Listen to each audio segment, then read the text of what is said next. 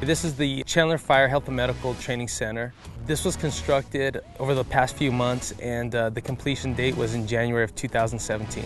With the new technology, the new science out with firefighting, we decided as a city, as a department, that we need a Class A burn tower. Class A is ordinary combustibles. We can actually burn in almost every room in this building and simulate actual fires.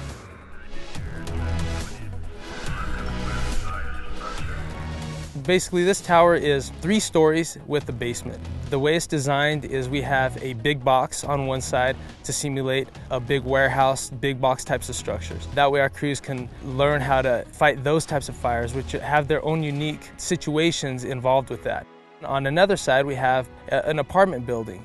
And then on the other side, we have a commercial type of a building. We also have a residential side. So we can create different scenarios so that our crews are better prepared for the real world.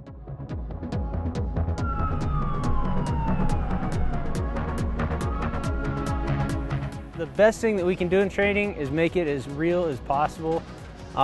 With this facility, the greatest part of it is we can do live burns. So you're simulating real smoke, you've got real heat. You get down there, you put water on the fire, you get the real effects of steam and the added heat. You got to worry about ventilation. In the past, we've had fog, and so we were able to go ahead and simulate that, but nothing reacts like the real thing. And so no matter what kind of situation training sets up for us, it's very applicable right into the real world situation. There's a lot of good safety features in it.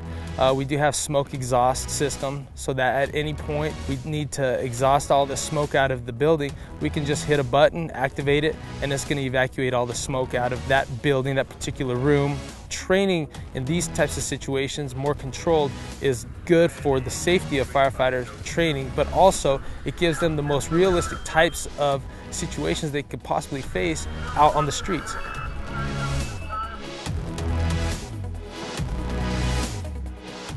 We just had one of our regional training sessions here at the Chandler Fire Health and Medical Training Facility, and it's just great to be able to get here and work with our mutual aid and automatic aid partners on different types of training scenarios that we may encounter out in the community. This one in particular was about basement fires. None of us that are here today had actually responded on any calls like this before in our careers. So just be able to come and experience this on a first-hand basis in a safe environment is great training for us and makes us be able to do our job better out in the field for the community.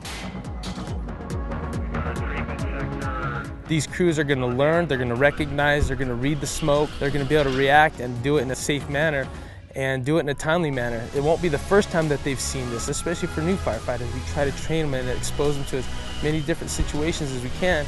But with this new training tower, we can expose them to this under controlled conditions so that when they're out in the streets, it's not the first time that they've seen this, so they have some type of awareness in how to react and how to be safer. And hopefully we're going to make a difference and save someone's house, their property, their valuables, their lives. That's the ultimate goal.